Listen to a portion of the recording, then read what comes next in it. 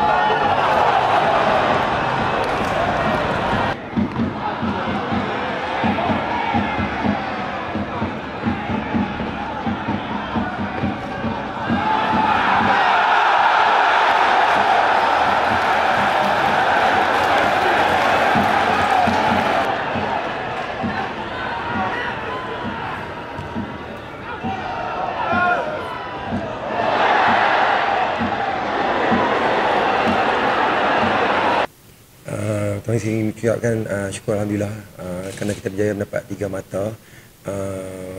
Sebenarnya bukan satu yang mudah perlawanan pertama untuk mendapatkan rentak dan momentum lah. Jadi saya rasa lega untuk atas kerana kita mendapat rentak dan momentum permainan. Dan masih banyak yang perlu kita perbaiki. InsyaAllah untuk perlawanan akan datang kita akan buat yang lebih baik.